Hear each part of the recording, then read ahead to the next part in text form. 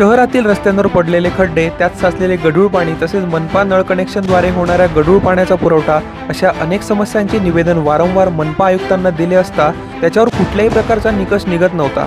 मनपाच्या या गलथन कारभाराच्या निषेधार्थ शिवसेनेचे आमदार राहुल पाटील यांनी आयुक्तांना गढूळ पाणी पाजण्याचा प्रयत्न केलाय। तसेच या सर्व गोष्टी सुधारण्यासाठी मनपा आयुक्तांना पुढील 15 दिवसांची मुदत देखील दिली आहे। खरं तर मराठवाड्यात बेशर्माचे झाड हे एखाद्या अमान्य कृत्यासाठी दिलेली उपमा आहे।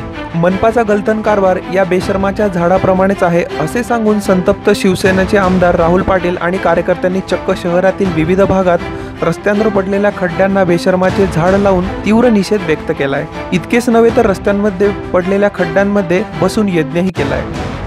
आता शिवसेनेच्या या निषेधार्थ मनपा काय पाऊल उचलते याकडे परभणीकरांचे लक्ष लागले।